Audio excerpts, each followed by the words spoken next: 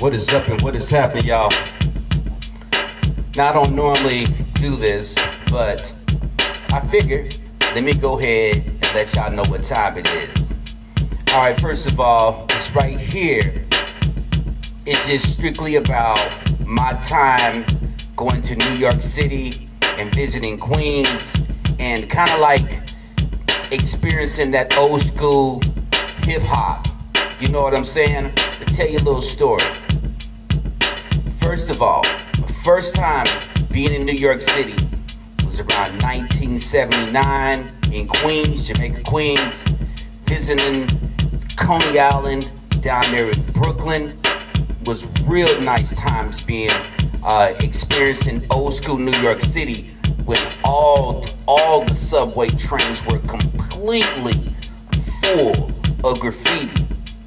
Then going back to New York City in 1985, and in my neighborhood that I was in, 173rd Street in Queens, down the street from the park, everybody over there was wearing either Adidas jumping suits, Adidas shoes, Puma suits, Puma shoes, Kangos, riding 10-speeds with their boxes on the side.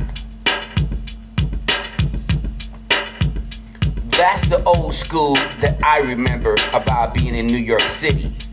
Going up to Jamaica Avenue, going to the record store up there, buying some of those old school house records, those old school hip hop records, those old school breakbeat records, buying mixtapes off the streets. That's what I remember. That was pure hip hop to me, pure hip hop.